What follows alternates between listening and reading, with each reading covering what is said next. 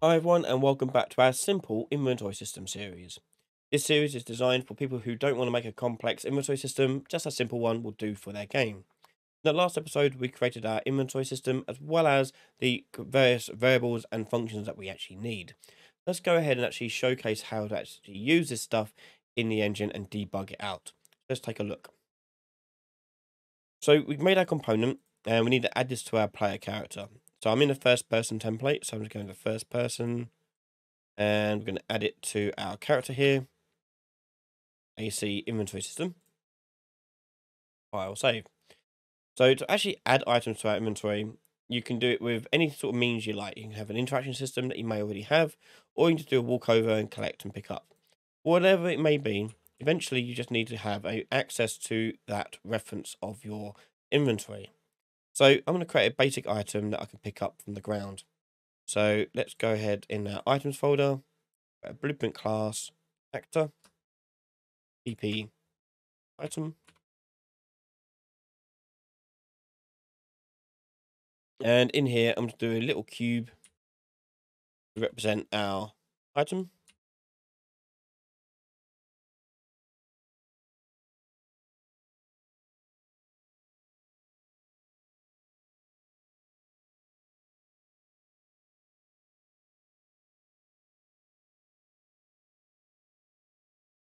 Okay. And I'm going to make this smaller. We'll go to 0.3, 3.3. Yeah, something like that. And I'll make this thing have an overlap collision. So I'm going to change its collision to be overlap all. So it doesn't block me when I walk into it. But more importantly, it can be walked through and I can pick it up. So on the cube here, we're going to go to event graph. And you'll see actor begin overlap. The other actor is going to be our player character. So we need to check, first of all, that this is, in fact, our player character. We don't want our enemies to walk over stuff and pick it up by accident. So on the other actor, we can do equals to get player character. We'll just do that little check there. Okay. So once we've got that, we now want to pick up the item. So with the get player character, I can drag out and get component by class. And I'm going to choose my AC inventory system. And then from that, I can do add to inventory.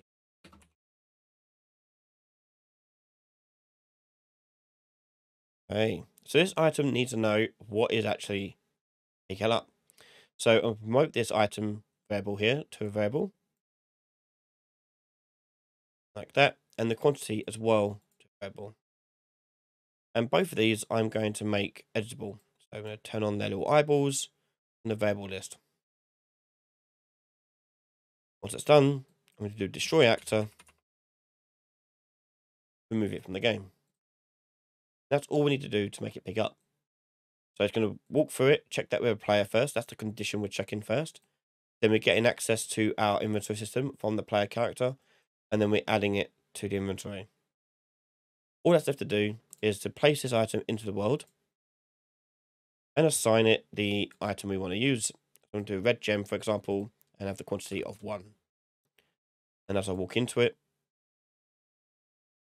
it'll be picked up and it'll disappear. Okay. So obviously we have no way to know what's actually in our inventory. So let's make a little debug print string to debug this. So I'm going to go back to my inventory system. And I'm going to create a function here, debug, print content. And I'm going to take my contents. And because it's a map, we have to get the keys first of all. Keys will give us an array, which we can then do a for each on, because you can't do a for each on a map. You only do it on an array. So I'm going to do a for each loop with the array of keys. And then we're going to take that and find the value that each one has. Okay, so now we've got the item and the value coming through here. I'm going to go to print string. And I'm going to build a string together using the append node here. So I'm going to put in A, I'm going to put the array index. And then I'll put in Actually, I'll tell you what, we'll do a format text. That might be a bit nicer way of doing it. Let's do format text. Okay, so I'm going to do in curly brackets the letter I. You can put whatever you like inside the curly brackets. It's just I'm using I because it's index. So that's going to be I for index, colon, space, name, we'll put in there, space, equals, space, quantity. Again in curly brackets. When you hit enter, it's going to create these parameters for our format here. So I'm going to take the index, that's going to go into I. The name is going to come from the array element. So search for name, that gets the name of our item. And the quantity will be the value coming from find. And then we're going to plug this straight into the print string. So now I just need to call this function when I want to display it. So what I'm going to do is go to my player character.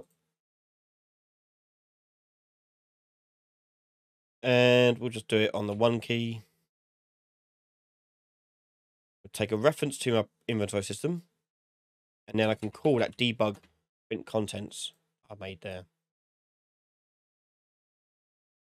Okay. So if I was to go through my item now, hit the 1 key, index 0, red gem equals 1. Perfect. And if I was to make a few of these and break them out. 1, 3. Red gem equals 3. So that's working. Brilliant. Let's now try it with a different item. So let's bring that out here and change that to the blue gem. Pick up all these items. And then we get red gem equals 3, blue gem equals 1.